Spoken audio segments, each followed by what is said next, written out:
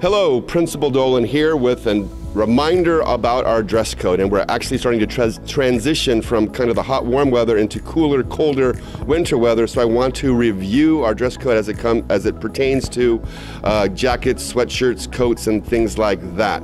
I am perfectly right now dressed in my pasture attire with my, of course, pasture t-shirt that has our logo on it. And I also have a pasture jacket sweater on that I'm wearing. So this counts.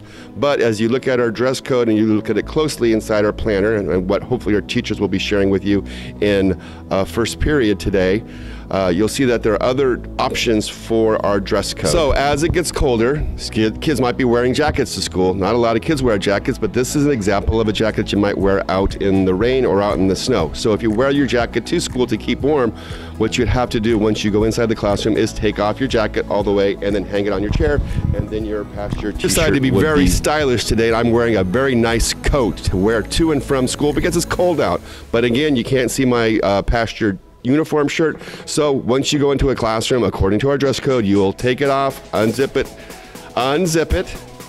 take it off, and hang your coat or your jacket on the back of your chair. And once you leave, going to and from class, you can put it back on. This is an easy win. Anyone can wear a pasture t-shirt underneath, and of course with a pasture sweatshirt or hoodie. This is easy, pasture sweatshirt. And of course I have my t-shirt underneath, but you can wear this anywhere you want to, inside the classroom, outside the classroom, you stay warm.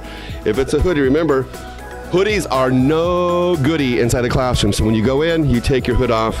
So I'm gonna ask this right now, is this sweatshirt a good shirt to wear to school? No. All right, you cannot wear a non-pasture sweatshirt, whether it's a hoodie, a no hoodie sweatshirt, or even a zip-up sweatshirt. Those are not to be worn to school. All right, some of you may remember doing this back when we were on campus full-time a couple years ago. Some people would wear non-pasture sweatshirts to school and think that they could go into the class and then put it like this and they'd be okay because, of course, this is visible. But this is something we don't do at Pasture. You need to have a pasture sweatshirt, official sweatshirt of Pasture or a Pasture Club.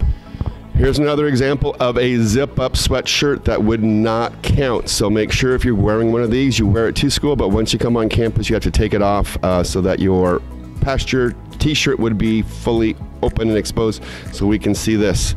Some people, to solve this, is sometimes they will wear their non-pasture sweatshirt underneath their pasture t-shirt, and that would count. So really quick at the end, remember, our dress code is you must have a pasture t-shirt with the logo exposed on campus at all times, unless you have a pasture pullover sweatshirt or zip-up sweatshirt.